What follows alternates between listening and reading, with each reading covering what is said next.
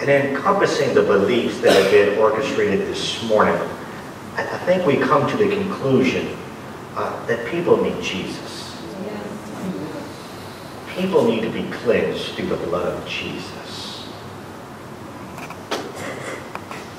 We go through moments where we question what we believe. We question in God's Word. We question Jesus sometimes. We question heaven and we question hell.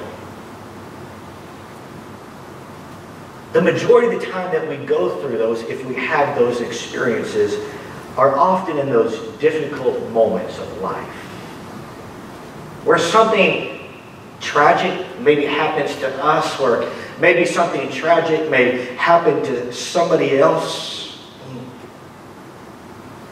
I'm referring to that this morning as the meantime. I've just entitled this morning's message, Living in the Meantime. The conclusion to our series will be next Sunday morning, or next Sunday's morning will be entitled Living After the Meantime. But there may be many this morning that are actually striving, attempting to live in the meantime. How do we live in the meantime?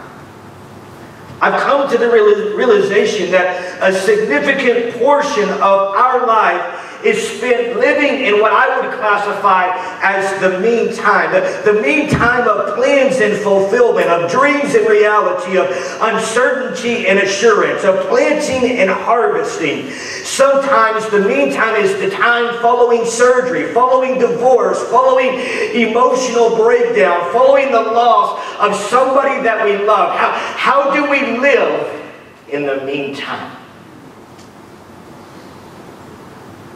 When our picture-perfect world isn't quite as beautiful anymore. When things haven't worked out the way that I thought that they're supposed to work out. Yes, anybody identify with what I'm referring to? Anybody had those moments? Yes, yeah, because we often live there. The tragedy of a breakup, the tragedy of losing somebody special to our lives, the tragedy of a loss of a job, of struggles within relationships, when our dreams don't work out the way that we had slept them through at some point in our lives, when those visions don't look the way that we thought that they were supposed to look. I've just learned it's in that meantime where we just begin to wonder, is Jesus really there? Is God really there? Is this thing that we call heaven and hell, is that a reality, or is that just some myth that's made up in some writing that maybe I read or maybe I don't read? How do I live when the meantime invades my life? Last week I identified with, if tonight was my last night, what would I do? And I identified 7 things within Scripture that if this was my last day, and I want to give you just a continuation of thoughts that I've learned through life, through God's Word, of how do I live in the meantime. Look here in 2 Kings, the 24th chapter with me this morning. Pick up with me in the middle of the story. Let's just start in the 10th verse. It reads, "At that time the officers of Nebuchadnezzar, king of Babylon, advanced on Jerusalem," catch this, "and laid siege to it. And Nebuchadnezzar himself came up to the city while his officers were besieging it. Jehoiakim, king of Judah, his mother, his attendants, his nobles, and his officials all surrendered to him. In the 8th year of the reign of king of Babylon, he took Jehoiakim prisoner. As the Lord had declared, Nebuchadnezzar removed all the treasures from the temple of the Lord and from the royal palace, and took away all the gold articles that Solomon, king of Israel, had made for the temple of the Lord." Verse 14, "He carried into exile all Jerusalem, all the officers and fighting men, and all the craftsmen and artisans, a total of 10,000. Only the poorest people of the land were left. Verse 15, Nebuchadnezzar took Jehoiakim captive to Babylon. He also took from Jerusalem to Babylon the king's mother, his wives, his officials, and leading men of the land. The king of Babylon also deported to Babylon the entire force of 7,000 fighting men, strong and fit for war, and 1,000 craftsmen and artisans.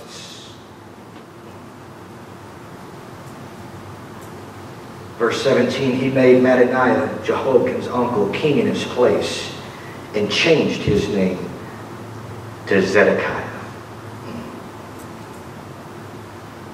Boy, that couldn't have been fun.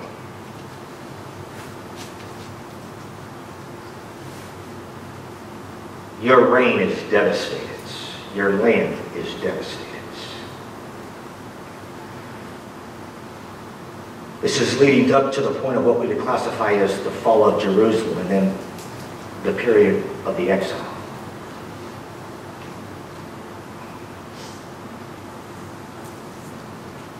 God, I just thought things would work out differently than this. God, I had greater aspirations for the kingdom. Lord, I thought your word was this. I thought your word says this. Lord, why is, that's the big question, Lord, why? Why is this happening? Lord, what in the world is going on? You ever notice that the meantime is never our fault, it's somebody else's fault? And if we can't find it's somebody else, then it's got to be God's fault. That's why we question God. The meantime.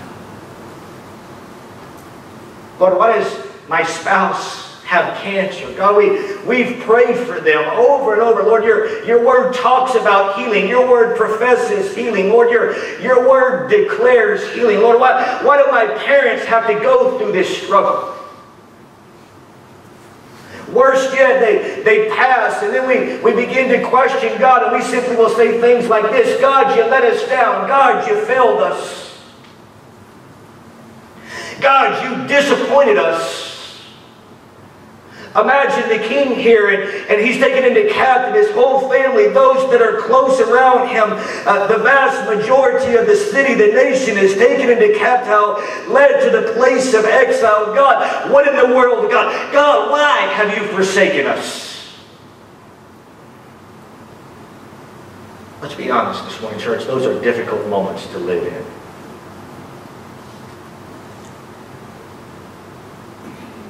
We cry. It hurts. Many of the worst pains of our lives are experienced there in the meantime. But God's Word has hope for us. He understands. God's Word has direction for us as we strive to live in what we identify as the meantime. Look over to the book of Jeremiah, the 29th chapter. Here's a letter to those who are in exile. Pick up with me in the first verse. This is the text of the letter that the prophet Jeremiah sent to Jerusalem, to the surviving elders among the exiles and to the priests. The prophet and all the other people Nebuchadnezzar had carried into exile from Jerusalem to Babylon. This was after King Jehoiakim and the queen mother and the court officials and the leaders of Judah and Jerusalem, the craftsmen, the artisans, had gone into exile from Jerusalem. Verse 3, he entrusted to the letter to Elasah, son of Shaphan, to Jamira, son of Hilkiah, whom Zedekiah, king of Judah, sent to King Nebuchadnezzar in Babylon. It says this, verse 4, this is what the Lord Almighty, the God of Israel, says to those I carried into exile from Jerusalem to Babylon. Catch verse 5.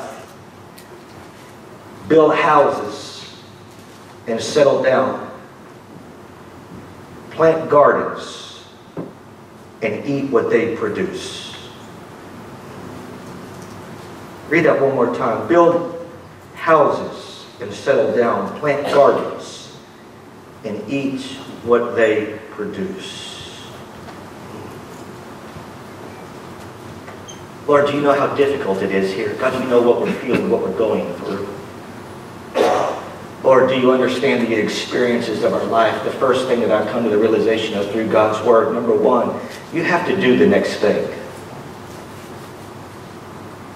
Whatever the next thing is for you, that's what you need to do. When in exile, God's people were admonished to do that next thing, represented by building, planting gardens, and eating the fruit of them. Whatever it is that you would have done before the meantime, simply God says, do it. If it's returning to work, go to work. If it's cutting the grass, cut the grass. If it's writing a letter, write the letter. Even if you don't feel like doing it, the important thing is simply to do the next thing that you were planning to do. Following the death of his wife, interesting statement, C.S. Lewis said this: I never realized that grief has within it such laziness.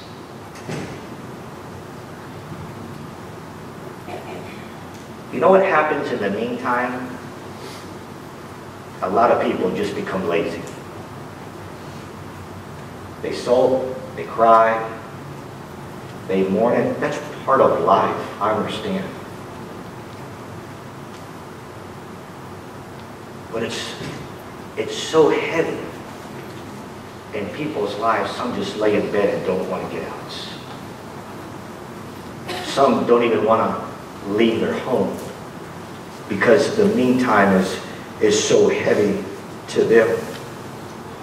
During their captivity in Babylon, this is what Israel was experiencing. Their hearts, catch this, I'm not going to read it all, but their hearts were hung on trees. There was no music. There was no song to lift their spirits. Simply put, this is why Jeremiah instructed them to build houses, to settle down, to plant gardens, to eat what they produced. They were to do the next thing. They needed to realize that life must continue to move forwards.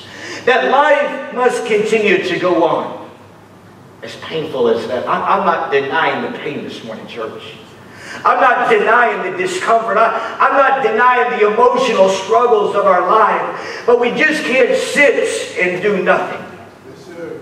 I've got to get up. As difficult as it is, we've heard this. I've got to put one foot in front of the next foot, in front of the next foot, and just determine that I'm going to continue to do the next thing. If that means going to work, I'm going to go to work. If that means cutting the grass, then I cut the grass.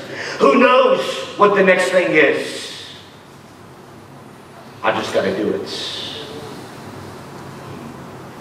Idleness is a terrible place to allow the enemy to invade. Laziness, the production of idleness.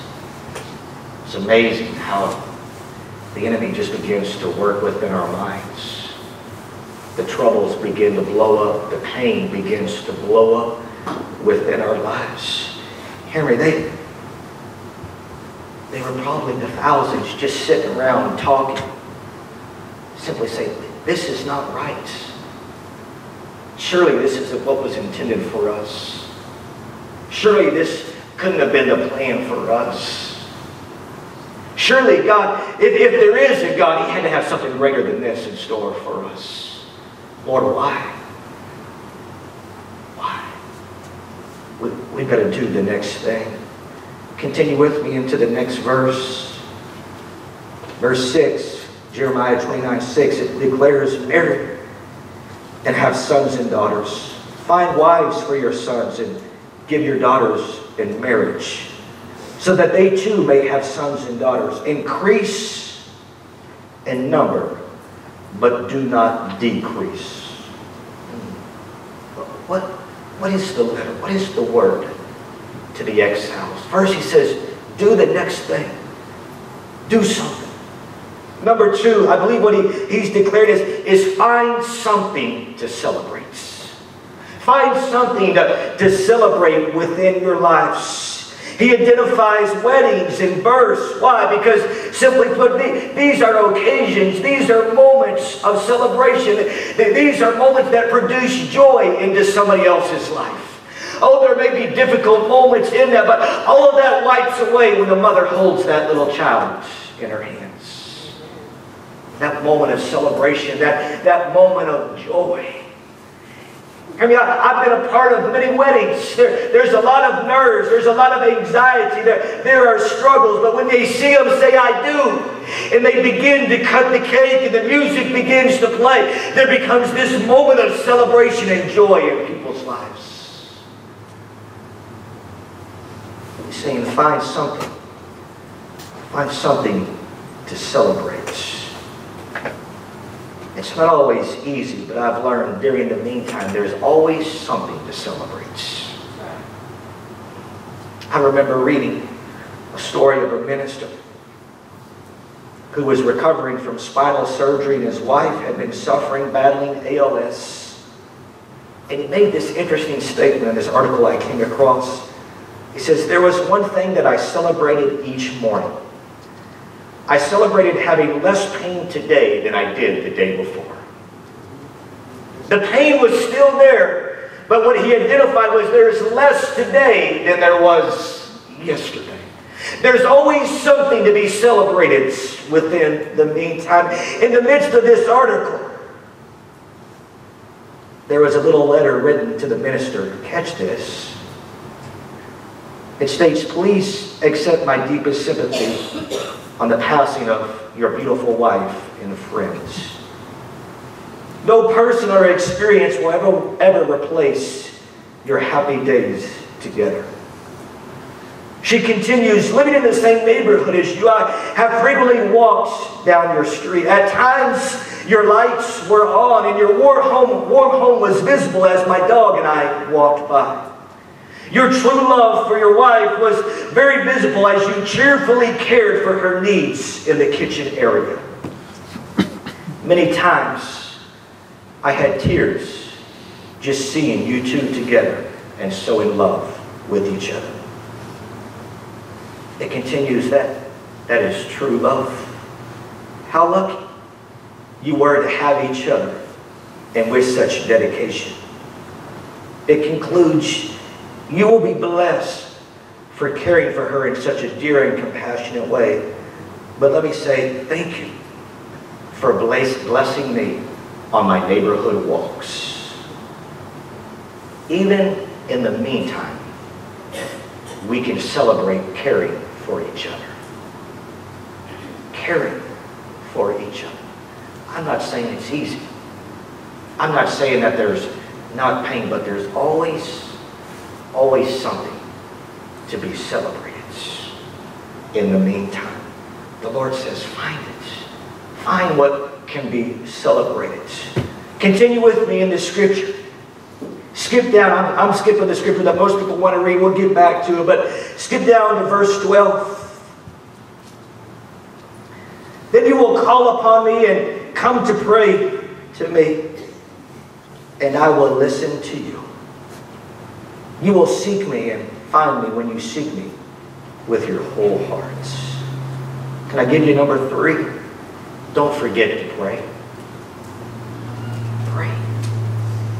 In the meantime, I realize that difficult times are not always easy times in which to pray, but can I encourage you to pray?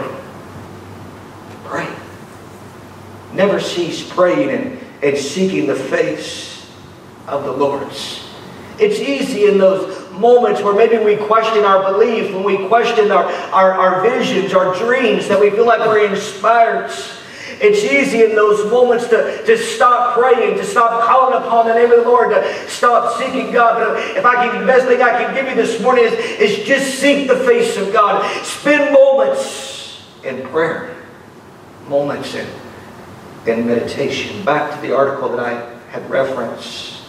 Elizabeth, the wife of the minister, as she was suffering with that Lou Gehrig disease for 10 years, it says, understand that the average length of suffering is 3 years. She continued for 10 years. The minister says, by the grace of God, we were given 10 years. He says, but our prayer time together was every evening. He recalls one distinct moment in early November when his wife Elizabeth said, I'm praying that God will let me live through Thanksgiving when one last time I will be with my children and my grandchildren. She goes, then I want to go home because I'm not angry, I'm just tired. And I want to go home. Then she stated to her husband, but I don't think that you're praying that way. He replied, honey, I'm not praying contrary to your prayers. But if I were, your prayers would surely prevail over mine because I believe you're a better Christian than I am. Nevertheless, it states nothing would bring her a moment of peace except to hear the crux of this prayer. Lord, I thank you for giving us 49 years together. Out of gratitude for these wonderful years, I'm willing to give her back to you. But I just want to say thank you, Lord. Thank you, Jesus, for the time that we've had together. The story would go on to say that Elizabeth's prayer was granted. She relished that Thanksgiving with her children, with her grandchildren. Having lost all of her arms, the only way that she could embrace them was for her husband to pull up her limp arms around her grandchildren so that she could hug them. God heard her prayers and called her home on Sunday morning, December the 1st. Can I tell you, it's not easy to pray in the meantime, but you have to pray. We have to continue to keep on seeking the face of the Lord. Sometimes we need others to come around us and to help us pray. In the meantime, don't forsake your brothers and your sisters in the Lord. In the meantime, stand with them. Encourage them with moments of prayer together. So as we go through this, let me identify one more time. First, we must learn to do the next thing. Number 2, we have to learn to find something to celebrate. Number 3, we have to forget not to pray. And lastly, number 4 for you this morning. Don't worry about turning there. Let me just read it. Isaiah chapter 50, verse 7 says, because the sovereign Lord helps me, I will not be disgraced. Therefore have I set my face like flint, and I know that I will not be put to shame. What is number 4? I have to learn to walk on through it. I've often made reference to a quote that I saw one time hanging on a wall. I've loved the quote because I think it identifies to this point. This, just paraphrasing, you've heard it. Life is not waiting for the rain to pass by when it's learning to dance in the rain.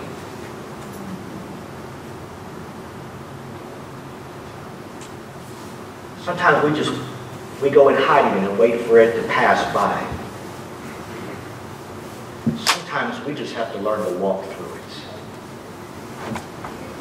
it. It's amazing what takes place if we can just learn to walk through it. Isaiah was moving on. He was choosing to move forward.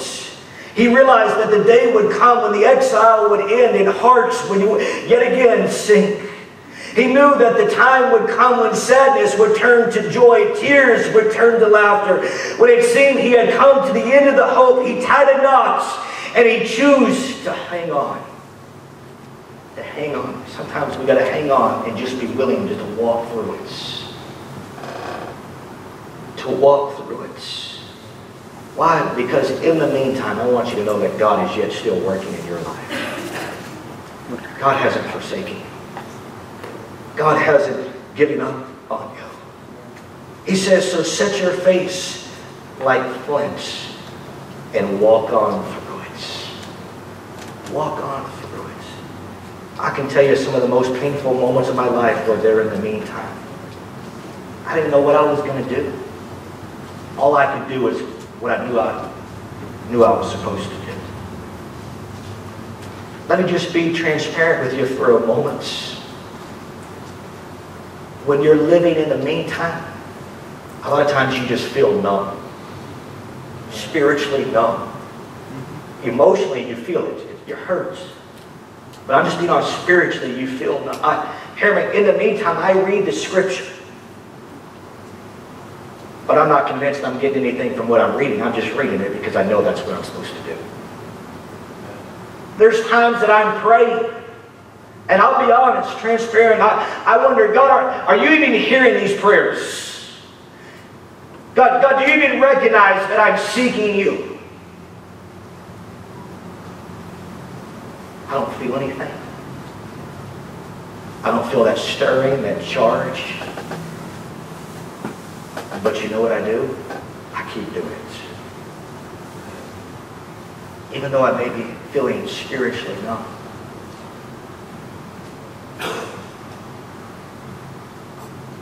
I may feel like, what's the use to go to work?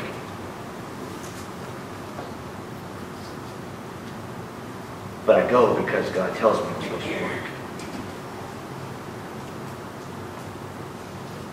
I get up and walk. And there are times that I don't even feel like I feel my feet. But I just walk. I find those little moments of celebration, and I'd hate to share what some of those moments are because they may sound silly. But sometimes they're small. But without a moment of celebration and saying, Lord, I just want to say thank you. Sometimes I wonder, what's the use? It's the meantime. It's learning to live in the meantime. And I've had those moments in my life.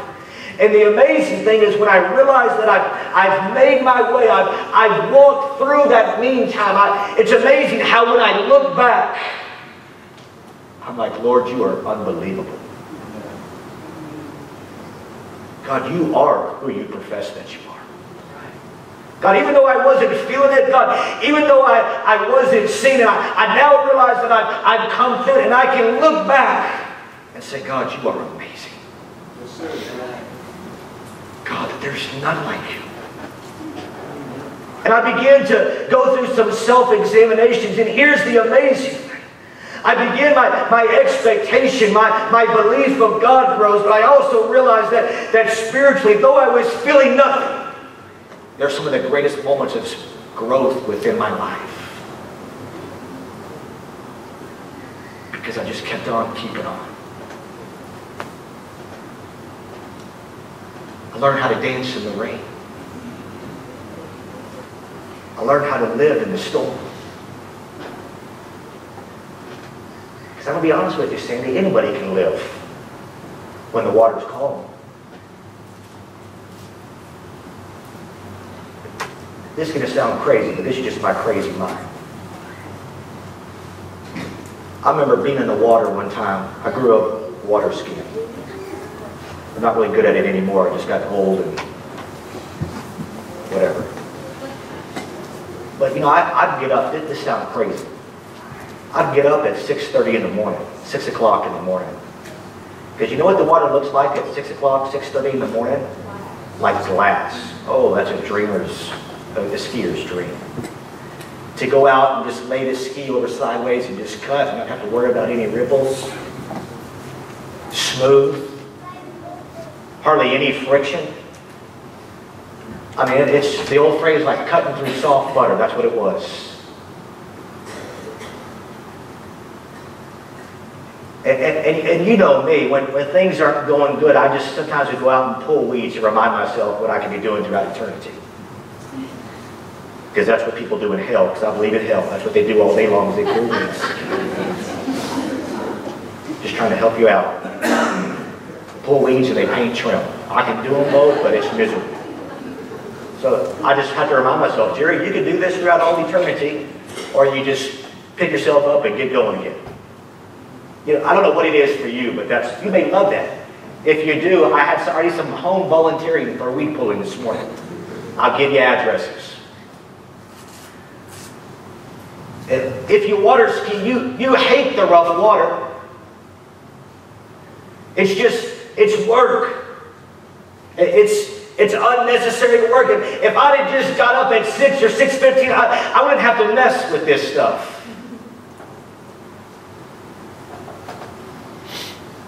So every now and then, when the water was just miserable, I would just take the boat out with just usually my dad.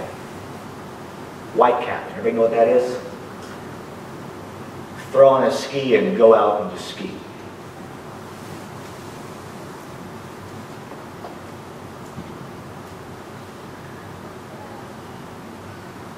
Because anybody can ski when it's smooth. Well, most anybody can. I found a couple that can. I won't say names this morning. But not everybody wants to live and do it when it's difficult and rough. But that's when you grow. And Shasta, it's the same way in life. When it's smooth, hey, anybody can do that, but what am I going to do now? Surely when things don't go the way I think that they need to go, am I still going to live and keep walking? Yes, sir. I love what the Apostle Paul says. I press on. I press on. Can you hear his voice this morning, church? I'm a battle on. Because I know who's called me. I know who's saved me. I know who's redeemed my life. I was reading this morning about when he was being shipwrecked, when he was in prison arrest. But yet the Apostle Paul would look out and the water's not like glass. It's white cap. He's wondering if he's going to live. The sailors are wondering, they're fixing to jump ship on him and leave these boys to their own. But the Apostle Paul says, yet I'm going to press on. I'm going to continue to put one foot in front of the next foot. I'm going to continue to worship, to love my Jesus, and tell others about my Jesus. Even in the meantime. Even when not everything's beautiful the way that I thought that it was supposed to be. I'm going to love my husband, even in the meantime. I'm going to love my wife, even in the meantime. I'm going to profess the greatness of God, even in the meantime. I'm going to tell people about Jesus. Even though if they looked at my life, they would wonder if there's even a God. But what a testimony for me in the midst of the storm to declare, yet I know who my Redeemer is. Yet I know who my God is. I know who my Savior is. Even in the meantime. Yes, sir. You see, we have a choice. We have a choice. Are we going to do the next thing? Are we going to find those moments of celebration? Are we going to pray and commit myself to devotion in God's Word? Am I going to choose to continue to walk? Or am I just going to quit? Am I going to quit? I don't believe God's called us to quit. I don't believe God has called us to give up. I believe God's called us to continue to press on. To press on. To press on. Why? Because the sun will come back out again. The water will calm back down again. The fire will go out. It's just part of life. It's part of life. I'll conclude with this. Jesus says, hey, take heart. I'm just paraphrasing. Don't be afraid. For in this world you will have troubles. You will have meantime.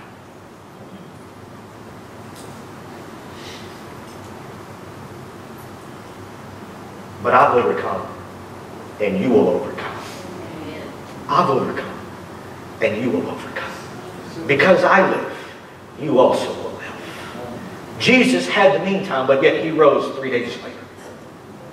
I believe that we'll rise to meet him as long as we hang on to him and continue to declare his greatness. Amen.